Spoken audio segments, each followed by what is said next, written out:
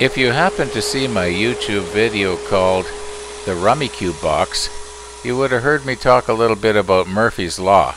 You know, if something can go wrong, it will. Now, I had said that I was going to make a plaque that I could put up on my wall in my workshop that had this Murphy's Law on it. Well, that's what I'm going to do in this video.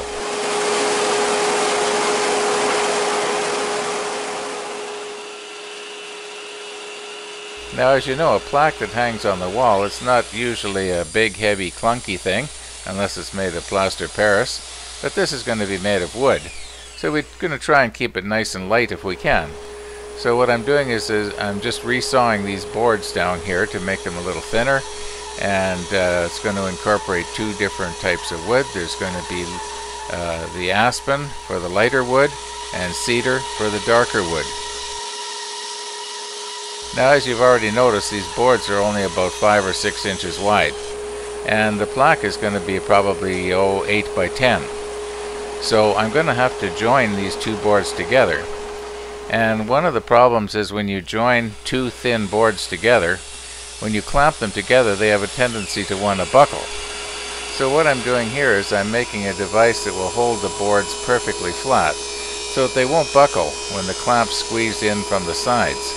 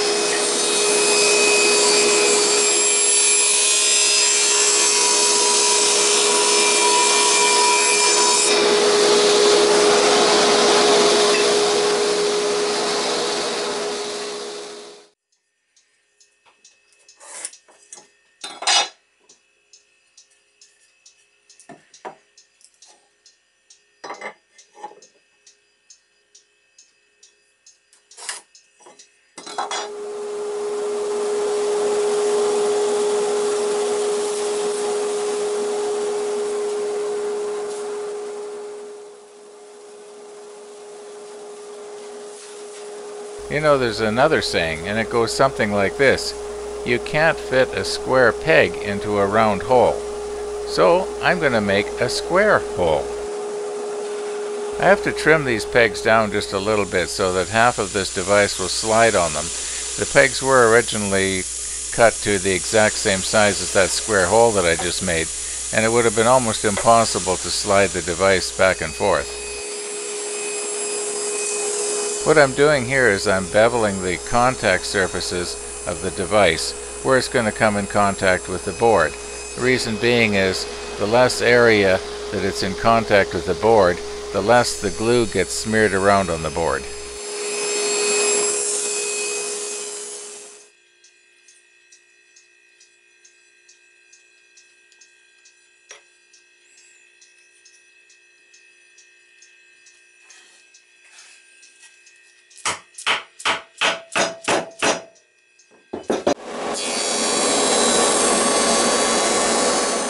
If the two sides that are going to be joined together are perfectly square and flat, the joint will be much stronger after it's glued together.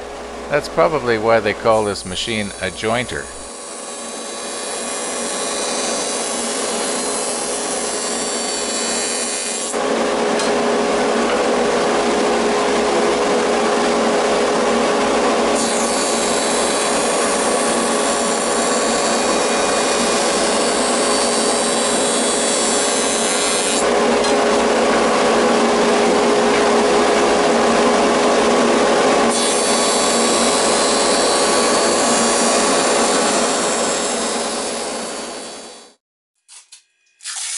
Glue will not stick to this shiny plastic tape, so I'm putting the tape on the device so that I don't accidentally glue my boards to the device. I know it's kind of hard to see, but sandwiched between the two devices and being squeezed in from the sides by 4 clamps is the board. So okay, that was the aspen board. Now I'm going to work on the cedar, and I'm going to try and join it together a little bit differently.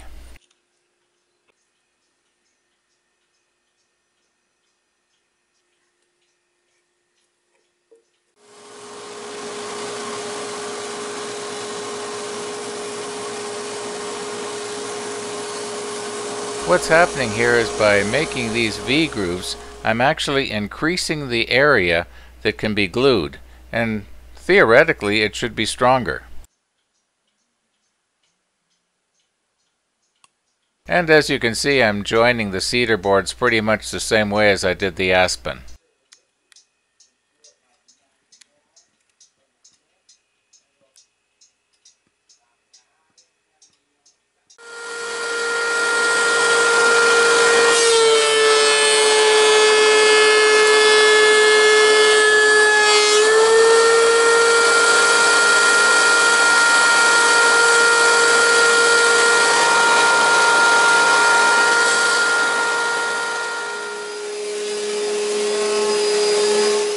I know in a couple of my last YouTube videos I mentioned how great this downdraft sanding table was, so I'm not going to mention it in this video.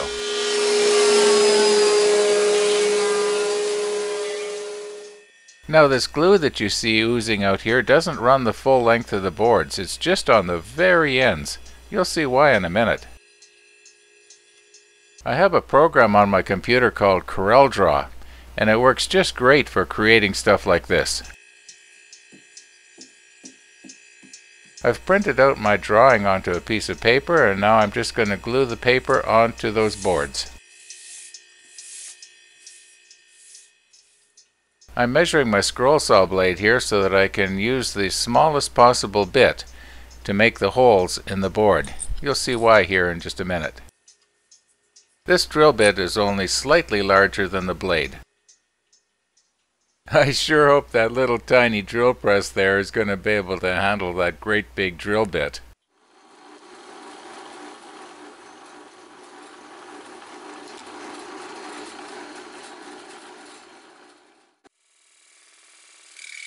Now there has to be a hole in each letter so that I can thread the scroll saw blade up through it and then reattach it to the scroll saw. You'll see how it goes here.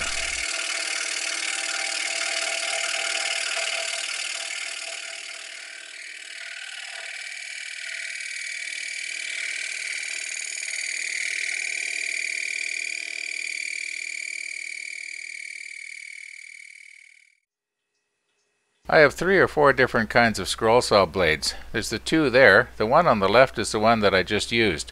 The one on the right is the finest one that I have, the narrowest. I'm going to try that and see if it'll make a narrower cut.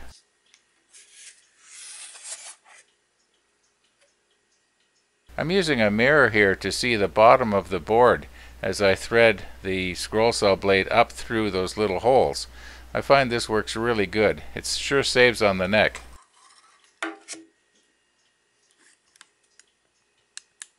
Okay, you can see me fastening that little blade to the upper arm there. Well, underneath there's an almost identical arm.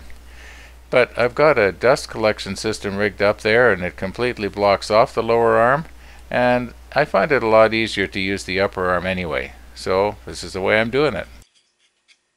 Now I know I could feed the blade down through from the top, but then I've got to fasten the blade at the bottom. And I find it a lot easier to fasten it at the top, so that's why I do it this way. Although this little blade does have a nice narrow curve to it, I'm finding it a lot harder to guide. It kind of reminds me of one of my bandsaw blades. It just doesn't go the way it's pointing.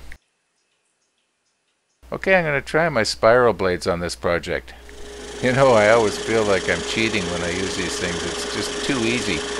Another thing I'm not too happy about is they have a pretty wide curve, and it's really hard to cut a straight line.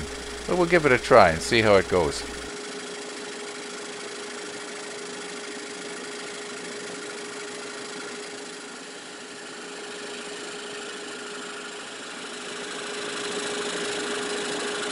I don't use these spiral blades very often, and every time I do, I have to retrain my thinking into the fact that I don't have to turn the board to go around a corner.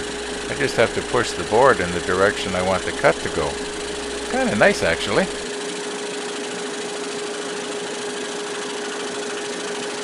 This spiral blade is actually working out better than I thought it would. I think I'm probably going to use it for the rest of this project. Notice how to get it to go around the corner, all I have to do is just push the board into the blade the direction I want it to cut.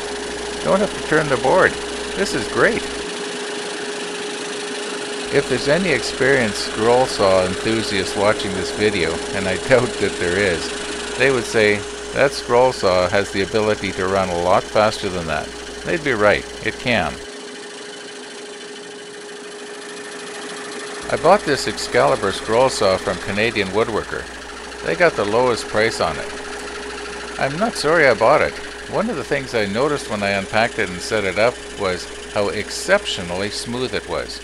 Very smooth, compared with the entry-level machine that I had before. It's probably the Rolls-Royce of home workshop scroll saws. I was finding with the spiral blade that I was having just too hard a time staying on the line. So I switched back to the more conventional blade, but I was finding I was having a problem staying on the line with that too. Must be me.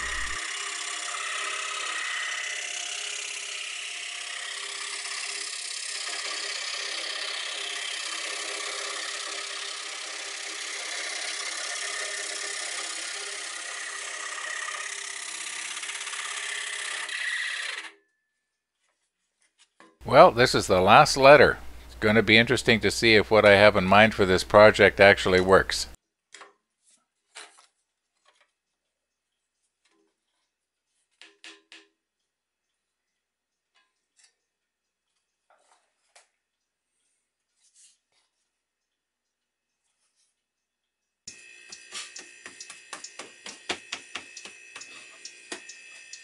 That glue stick that you saw me use at the beginning of this video was water soluble, so all I had to do was just wet the paper and peel it off.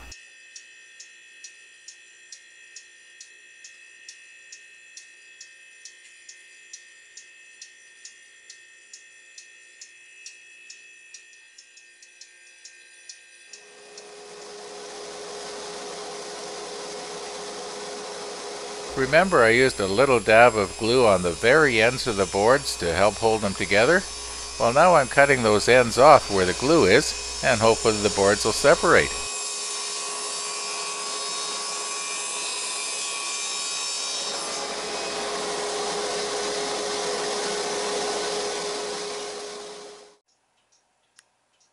Well, I guess by now you've got it figured out. The dark cutouts from the cedar go in the aspen, and the light cutouts from the aspen go in the cedar. I was hoping that the varnish that I'm putting on here was going to soak in around the letters and sort of glue them in place so that they wouldn't fall out. My first coat of varnish is dry now, but the letters, most of them anyway, are just as loose as they were before. All the varnish did was just make everything look nicer. So I was wondering, now how am I going to glue these letters in place? Well, I had a nice little supply of 5-minute epoxy from the dollar store on hand, so just watch.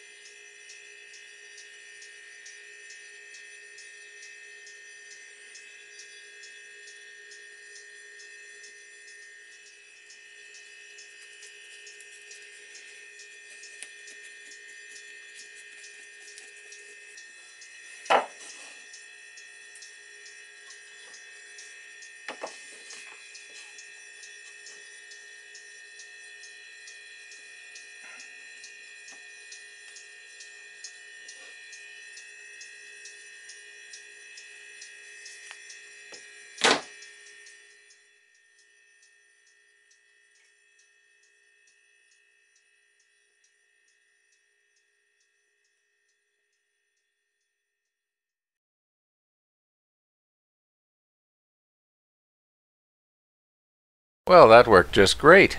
Now I'll just do the other one the same way. There aren't too many places on the walls in my workshop where I have room to hang these plaques up, except one wall, behind my lathe. And it's probably just as well, because of all the machines that I use in my workshop, I probably have the most problem with this one. And for the other plaque, I found a spot next to my model ship case. A few years back, I had built a couple of large plastic model ships, and wouldn't you know it, one of them was the Titanic. Oh, the irony of it. If anything can go wrong, it will.